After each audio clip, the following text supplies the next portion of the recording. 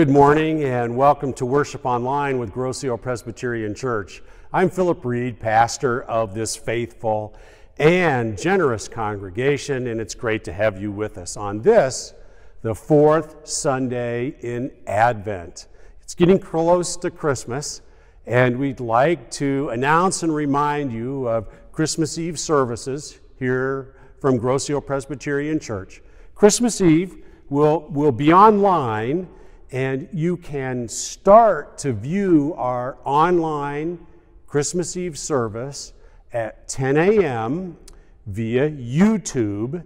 And you can watch that on YouTube at any point during the day. We'll post it at 10, and you can start to view at your home or wherever you are. Then we'll premiere our Christmas Eve service, that same service, at 7:30 on Facebook Live. So go to our Facebook page and you can find us. We'll be there at 7:30 for premiering our Christmas Eve service.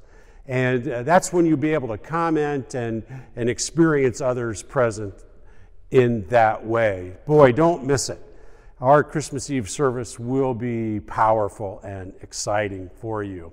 And I'm excited because this year you'll be able to view it in your home, with your family, with some loved ones. And not that that doesn't happen in church, but it's kind of neat to think about this all happening at home this year. We will have 2 in-person services, at least that's the plan, on Christmas Eve, 10:30 and 5 p.m. Now, these will not be our typical Christmas Eve services, and we're going to practice all the guidelines. So we would ask you to please make a reservation. Call the church, send us an email, tell us if you're going to be present at one of these services and how many people will be with you, because we are limiting in capacity, so we have to count and be under a certain number. We'll also ask that everyone wear masks, practice social distancing, no greeting via contact, physical contact.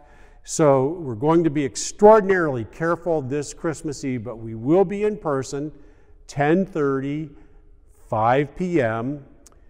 Very limited music, no passing candles, abbreviated service, perhaps 20-25 minutes in length. We'd be happy to see you following all the guidelines Christmas Eve. So we'll be online beginning at 10 a.m. on YouTube, Grosse Ile Presbyterian Church. We're easy to find on YouTube. We'll premiere on Facebook at 7:30, Grosse Ile Presbyterian Church Facebook page, and then in person 10:30, 5 o'clock, following all guidelines. Please make a reservation for the in-person services. Now, one of our most happy things to do here, when somebody is 90 years or older and they have a birthday, we love to sing to them in church, and we continue that tradition online. Today, we're wishing happy birthday to Marge Conley. She's 90 or over. Happy birthday, Marge. We love you. Happy birthday to you. Happy birthday to you. Happy birthday, dear Marge. Happy birthday to you. And many more. Friends, let us begin our worship on this fourth Sunday in Advent by saying together our prayer. Startle us, O God, with your truth and your lively, life-giving presence. Come out of nowhere into the here and now, this day, this morning, this time together. Touch our hearts with your grace. Strengthen our spirit with your love in Jesus Christ, which comes to us in surprising ways. In his holy name we pray. Amen. We continue our Advent theme of a surprising Christmas, and today we focus on Mary, surprising Mary, Jesus' mother. Friends, let us worship God.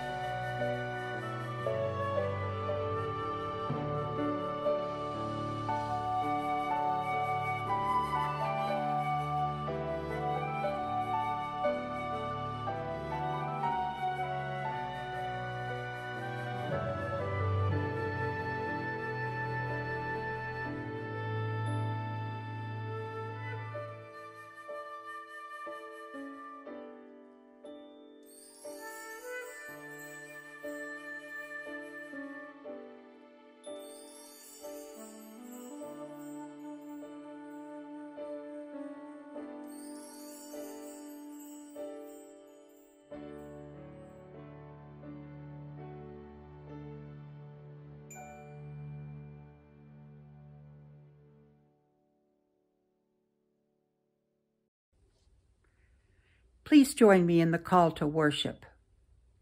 God is coming. We are not alone. How can this be? In Christ we are accepted. We are set free from the past. We are given a bright and hopeful future. As we receive this unimaginable and surprising gift, our response must be, "Here am I, the servant of the Lord. Let it be with me according to your word." Let us worship God.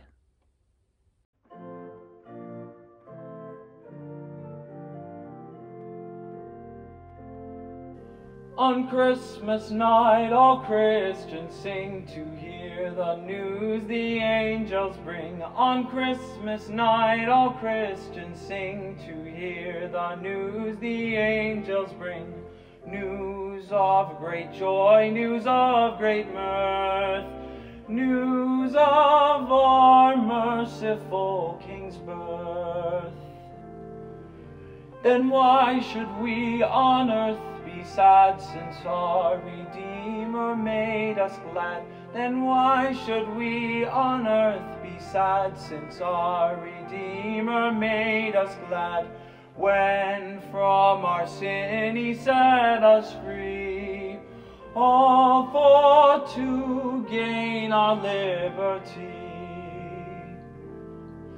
When sin departs before his grace, then life and health come in its place. When sin departs before his grace, then life and health come in its place.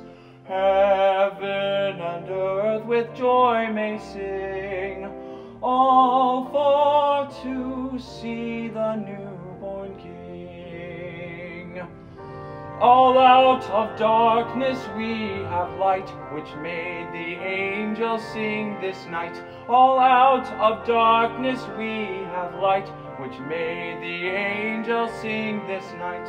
Glory to God in highest heaven, peace on earth and goodwill.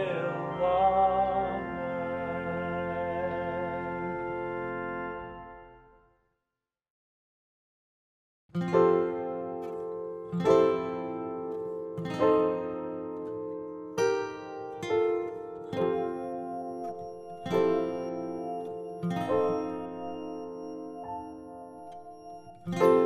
Many years ago, yet only days away, he will arrive for us to save.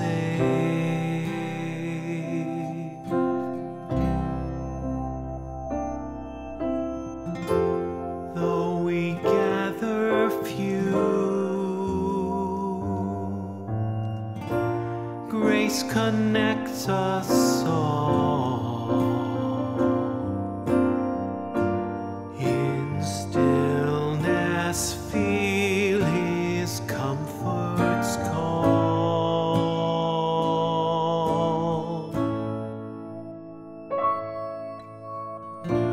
Don't be afraid of the dark of night. You'll be okay. There's a dawning light. Just keep the faith and know the truth.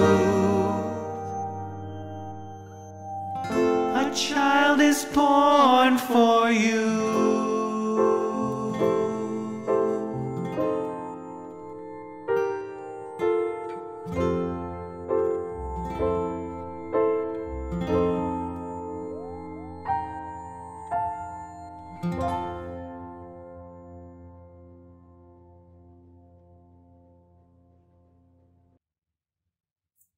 Hey everybody!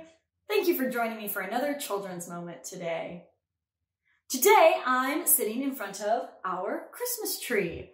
John set up the tree and put all the lights on, so now all we have to do is decorate it with our ornaments. I love doing that. I love taking the ornaments out of the boxes and unwrapping them from their tissue paper and hanging them, because then I remember what the symbols on those ornaments mean, who gave me those ornaments, the time that I got those ornaments. And then once we have all those ornaments up there, our tree is decorated and we're ready to celebrate Christmas. But one thing that our tree doesn't have that yours might have, we don't have a tree topper. So we don't have anything that goes at the tippy top of our tree. And so you guys might have that. You might have a star at the top. That's a great symbol to have at the top of your tree, because there was a star in the sky that the three wise men followed, and they followed that star and it led them to Jesus. So it's a great Christmas symbol to have at the top of your tree. Another thing that people have is an angel. An angel's a great thing to have at the top of the tree because angels play a really big part of the Christmas story. Sometimes when we think about angels, we just think about people who are hanging out up in the clouds, flying around, singing songs, playing trumpets, and hanging out with God. And I think that angels do some of those things. But angels actually have a really important job. Angels are God's messengers. So when we read in the Bible, there's a lot of times that God wants to get a message to some human. So God sends an angel to tell that human either something that God needs them to know or that God wants them to do. So that's a big job. Sometimes people are scared of the angels because that's not an everyday thing for an angel to just pop up and give you a message. So people are scared, and sometimes the message is hard to hear. Sometimes it's a big responsibility. And so in today's story, we're going to hear about an angel coming to Mary. And this angel comes to Mary, says, "Do not be afraid," because the angel knows that Mary's going to be afraid, because that's a weird thing to happen. The angel says, "Do not be afraid," and then gives Mary this message from God, that Mary is going to have a baby, and that baby is going to be the Son of God. It's a big deal when any mother finds out that she's going to have a baby. That's a big deal. But for Mary to find out that not only was she going to be a mother, but that she was going to be the mom to the Son of God, that was a big deal. So Mary was a little bit scared. She was a little bit confused. She didn't quite understand. But what's amazing is that after that, Mary says, okay. Mary says yes. God gives Mary this enormous responsibility through the angel, and Mary says yes. Not everyone does. People have a really hard time sometimes with the angel's messages, but not Mary. Mary says yes. So I think that Mary is one of the strongest, bravest women, bravest people in the Bible. And I think that we should all try to be a little bit more like Mary. Now, maybe we won't have an angel come into our living room to give us a message, but we know what God needs us to do. There's a lot of things that we know that God needs from us, a lot of responsibilities we need to have. So we read about it in the Bible, and we know what we hear about it in church. And so when we hear those messages, even if they're not from an angel, we know there's still a message from God. And so we want to be like Mary and say, okay, let's do it. So I hope that we can all do that together this Christmas season and throughout the coming year. So when you're going through this week, think about, what is it that God needs me to do? And then be like Mary and say, yes, God, I will do it. Will you guys pray with me? Dear Lord, thank you so much for people like Mary. We thank you for Mary for saying yes to being the mother of your Son, Jesus Christ. We are so grateful for her faith and her strength. And we ask that you help us to have that same faith and that same strength so that we can follow you and bring about your kingdom. In your name we pray. Amen. All right, guys, I'll see you next time. Bye. Let us pray. Lord, Advent is a time of preparation and excitement as we look forward to the birth of Jesus Christ.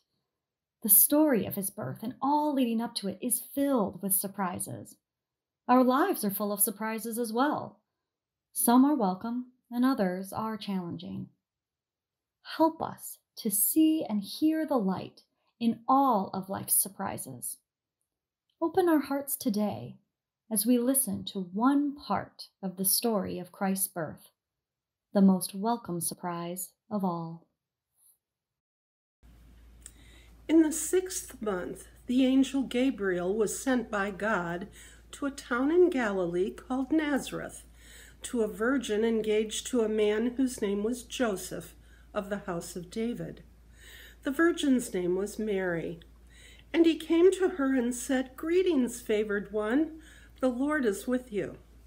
But she was much perplexed by his words and pondered what sort of greeting this might be. The angel said to her, "Do not be afraid, Mary, for you have found favor with God, and now you will conceive in your womb and bear a son, and you will name him Jesus. He will be great and will be called the Son of the Most High, and the Lord God will give to him the throne of his ancestor David. He will reign over the house of Jacob forever, and of his kingdom there will be no end." Mary said to the angel, "How can this be, since I am a virgin?" The angel said to her, "The Holy Spirit will come upon you, and the power of the Most High will overshadow you. Therefore the child to be born will be holy. He will be called Son of God. And now your relative Elizabeth in her old age has also conceived a son, and this is the 6th month for her who was said to be barren. For nothing will be impossible with God." Then Mary said, "Here am I, the servant of the Lord. Let it be with me according to your word." And the angel departed from her. The word of the Lord. Thanks be to God.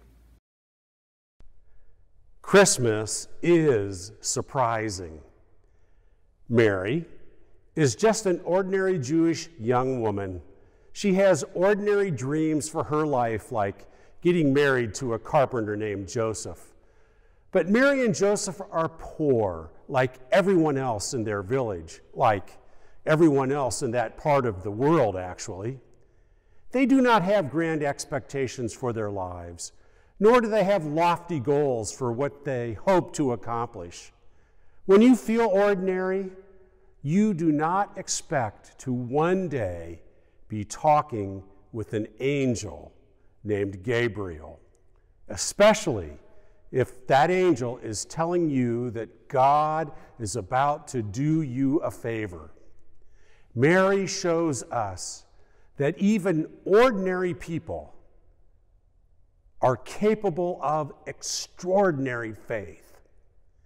Mary is the example of what a robust and responsive faith looks like. Mary is not expecting visitors, and she is certainly not expecting a visit from an angel, but here he is with the afterglow of divine light standing before her. "Greetings, favored one, the Lord is with you." But Mary was perplexed and pondered what sort of greeting this might be. The word pondered in Mary's response to Gabriel's announcement is not a very good translation of the New Testament Greek. The actual Greek word here means to make an audit. It is an accounting word, a financial word, a word from the marketplace, and it means adding things up, weighing and wandering, to be intensely sound and sensible. No one can accuse Mary of anything like blind faith. It's not that Mary automatically believes what is happening. She is confused. She is struggling. She is asking, am I really seeing an angel? Is this a hallucination? What's going on here? Mary shows us that responding in faith is a whole person experience, and that does not shut down the intellect. Instead, it includes it. Mary shows us how faith works. At first, faith includes some doubt. At first, faith includes some questions. Faith includes using our God-given intellect to try to figure things out, all the while keeping an open mind. And this is the key, an open mind. A mind that is open to the supernatural. A mind that is open to the miraculous. A mind that is open to a God who actually communicates. A mind that is open to a surprising God who does real things in the real world. There is a kind of doubt that is the sign of a closed mind. And there is the kind of doubt that is the sign of an open mind.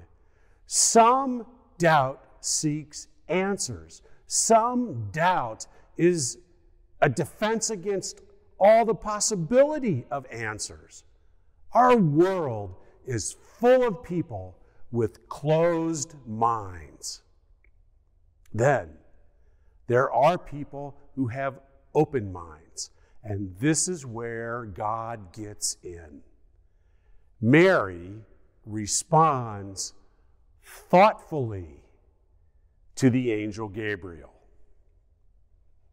Mary also responds gradually to Gabriel's announcement.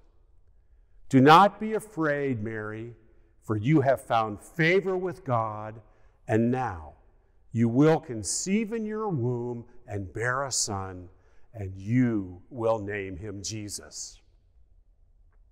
Of course, Mary is afraid. Who wouldn't be? This is a major interruption in Mary's life, a seemingly impossible thing. And Mary replies, how can this be? Notice that the angel Gabriel simply announces God's plan for Mary's life. The angel does not ask Mary's permission. This is one of the things that is most difficult to understand about God, because when it comes to decision making, we are big on process. We like to be consulted. We like to be kept in the loop. We like to have big decisions run by us so that we can give our input. But this is not the way that God often works. There are times when God does not consult us, as God did not consult Mary. Here's why. Because we often do not know what is best for us. We like to believe that we always know what is best, but the fact is, often we do not. Consequently, God surprises us by sending us to places we don't want to go, by giving us gifts we do not want, by calling us to do things we don't think we can do, and taking away things to which we would cling too tightly. Because God surprises us, because we often think we know what it's best for us, we respond slowly. Faith is rarely instantaneous. Usually, it grows gradually. Usually, we have to grow through our fear. Now, and only now, Mary responds faithfully. Gabriel assures her, for nothing is impossible with God. Mary responds, here I am, the servant of the Lord. Let it be to me according to your word. Here I am, says Mary. She's not diminishing herself. She's not thinking less of herself. She's not giving up on herself. She's not surrendering herself. Mary is affirming herself as an empowered individual. Here I am, the servant of the Lord. She says boldly, stating who she understands herself to be. First and foremost, she sees herself as a servant, the servant of the Lord. The top priority in her life is not her own comfort, not her own sense of ambition and accomplishment, not what she wants and desires. Instead, first, she is the Lord's servant. And let it be to me according to your word. It's not that Mary knows more about the course of her life at this point. It's not that Gabriel has filled her in with all the details and assured her that everything will work out just fine. It's not that Mary can now understand beyond all her doubts and questions, Mary proceeds, as we often are called to do in our lives, by making a commitment without knowing much about what it will entail and where it will lead. Mary is called upon to respond, and she does, faithfully. Let it be to me according to your word. In other words, let this happen. Let this happen to me. Let this happen through me.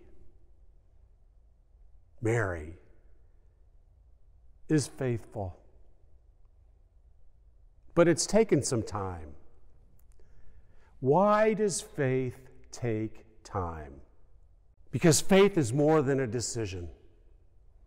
Because faith is more than an act of the will.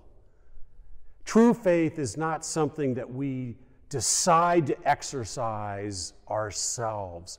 Faith is not a process in which we are in control. We are not capable on our own of simply believing in God or simply believing in Jesus.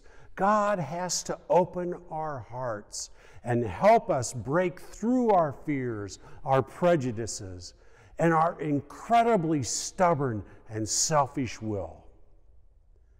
One of the marks of real faith is that there's a sense of an outside power at work inside of us.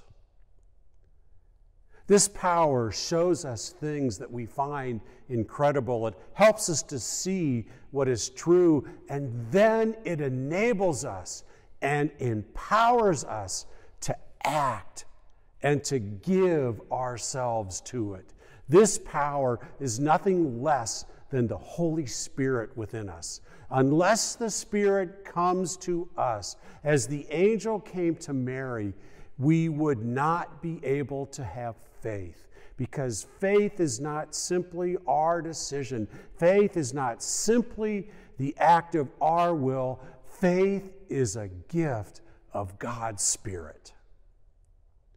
Mary embodies one of the most radical ideas in the Bible, that God chooses human beings to bring about the kingdom, that God comes to and chooses unlikely, surprisingly unexpected, unprepared, and unequipped human beings to do the work of the kingdom. God chooses these people and then awaits a response for a yes. Here I am, let it be to me. Mary models what it means to be faithful. Mary shows us what faith looks like. Mary is the quintessential disciple of Jesus Christ. She shows us how to respond to God thoughtfully, gradually, and finally faithfully, which is good, because our God is a surprising God who will surprise us over and over again. Sometime during this Christmas season, probably when you're least expecting it, in a way you never would have imagined, God will come to you and ask you to be someone you've never been before, to trust, to love, to give, to open yourself to another, to be vulnerable. Perhaps it's a new venture you've been afraid to follow up on, at least up until now, or perhaps it's facing a surgery or another difficult event in your life, or something else. Perhaps it's finally dealing with someone you haven't dealt with for a while. In all of these circumstances, the outcome is uncertain, and you are afraid. Mary shows us how to respond. Mary shows us how to be thoughtful, gradual, and finally faithful. Mary shows us how to get to, here I am, the servant of the Lord. Let it be to me according to your word.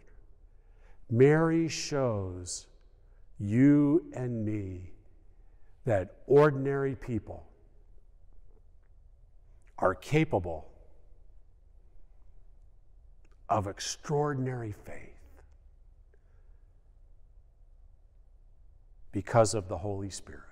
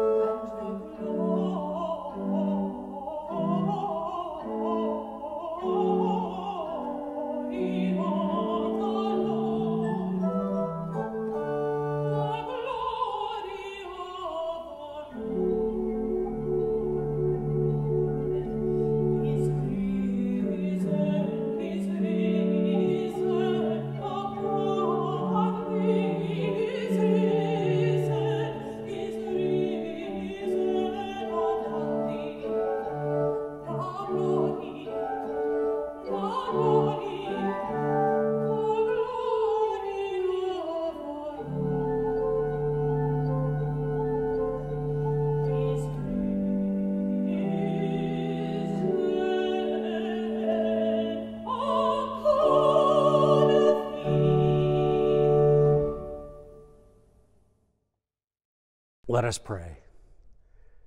Good and gracious God, we thank you for Mary, an example of faith, a quintessential disciple of Jesus Christ. We thank you for how she responded to Gabriel's announcement. She responded thoughtfully, gradually, and faithfully, and may we do the same. May we be thoughtful people, people with open minds, not with minds already made up, not with positions already in concrete. Help us to be people who are gracious and accessible and open to your guidance and direction. Especially this time of year, especially when relationships can get tense and when people's positions can get hardened. May we be people who are open to the Holy Spirit. And that means may we be gradual people as well. In other words, help us to think before we talk. Help us to consider before we say something out loud. Let us not be rash, impatient, so set in the way we think about things that we can't take a moment and be gracious and considerate. And finally, may we be faithful people, people who receive your word and trust in it. Prepare us by your Holy Spirit this day and for the next few days to receive Jesus Christ on Christmas Eve. Prepare our hearts, our minds, our souls, that they might become a manger in which Christ is born. He is the one who has come to save the people from their sins. He is the one who has come to show people how to live. He is the one who has come to suffer and sacrifice in order that our sins might be forgiven. He is the one who will be raised to show us the way to eternal life. He is the one who is the Lord. This year, a difficult year, may we receive him and be changed because of it. We pray for all who are ill or injured this time of year. We pray for those struggling with COVID-19, and we're very thankful for the coming of vaccinations. We pray for those who are struggling. We pray for those who grieve this time of year. We pray those who know a deeper sadness at Christmas. And we pray for the least and the lonely and the lost and those who are hungry and those who are homeless. We pray for those who suffer injustice. Oh God, this is a time of peace and goodwill toward all people. May peace break out this week. May your peace fill and surround us. All these things we pray in the name of Jesus, the one who teaches his disciples to pray in this way. Our Father, who art in heaven, hallowed be thy name. Thy kingdom come, thy will be done, on earth as it is in heaven. Give us this day our daily bread, and forgive us our debts, as we forgive our debtors. And lead us not into temptation, but deliver us from evil. For thine is the kingdom, and the power, and the glory forever. Amen. It is the season of giving, and so we have crafted a little moment here in our worship service for us to give. It's not just about giving material things, though, or giving our finances. It's about giving ourselves to God, offering ourselves to God, as Mary did. Let it be to me according to your will. Here is Mary giving herself to God's purposes in this world. Here is Mary giving herself to God's will in this world.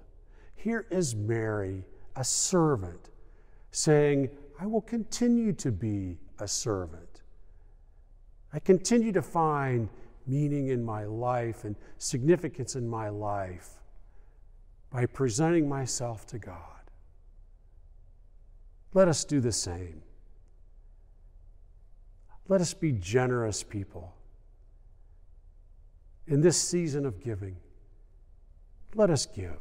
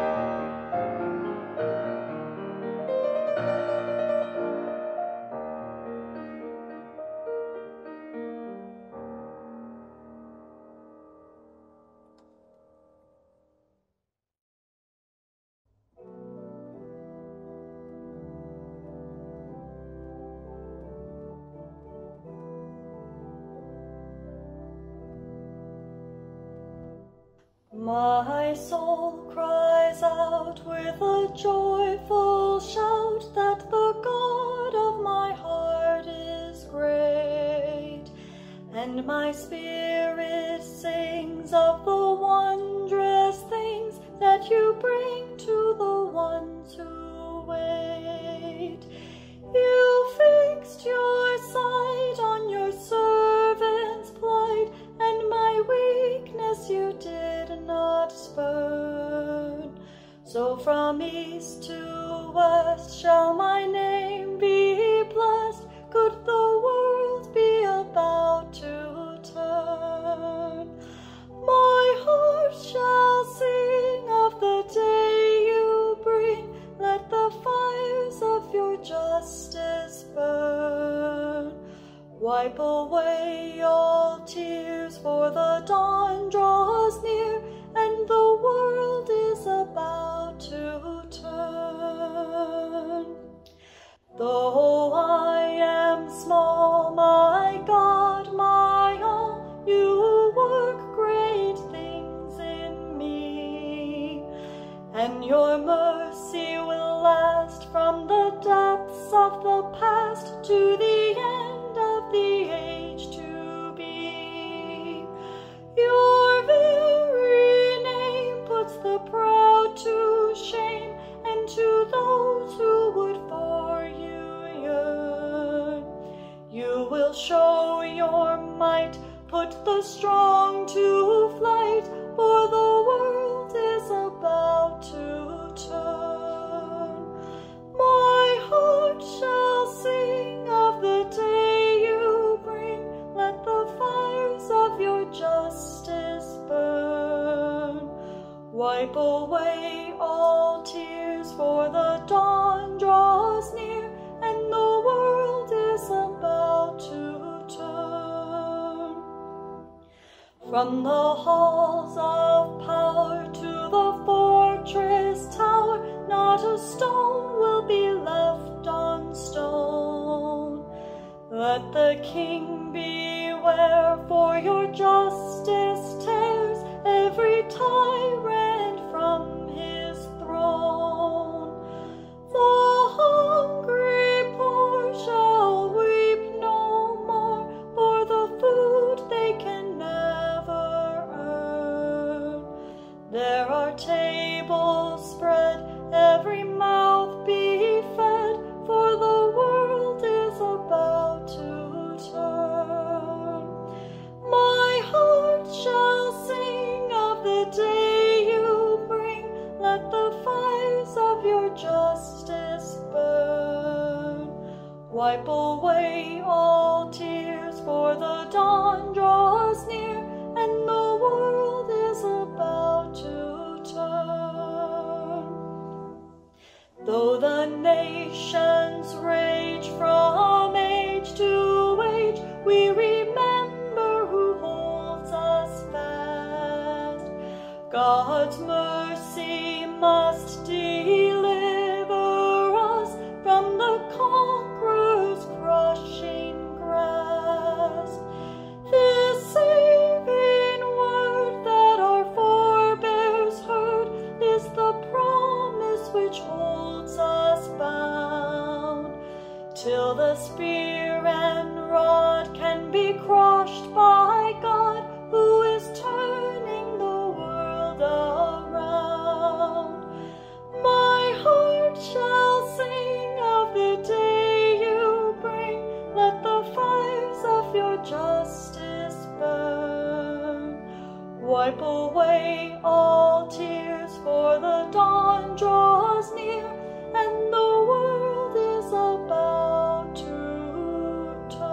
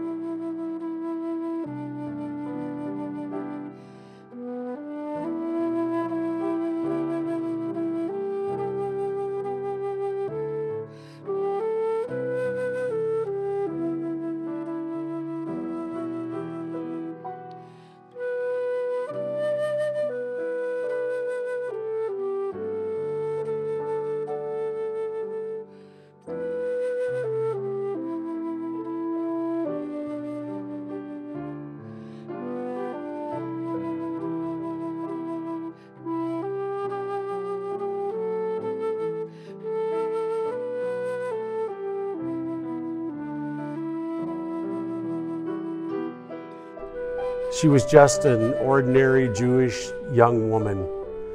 Together with Joseph, she didn't have really lofty ambitions and goals. She probably was just expecting to live an ordinary life within the parameters that had been set for her. But that's not what God had in mind. That's not what God's plan was for her. She was given an assignment which she thought about, which took a while for her to accept, but which she finally responded to in faith.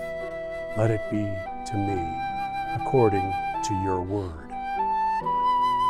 She shows us that ordinary people are capable of extraordinary faith. Ordinary people like you and like me know that the Holy Spirit is at work in you at this moment, encouraging an extraordinary faith on your part. The grace of our Lord Jesus Christ, the love of God, and the fellowship of the Holy Spirit, these blessings are with you now, and they always are. Amen and amen.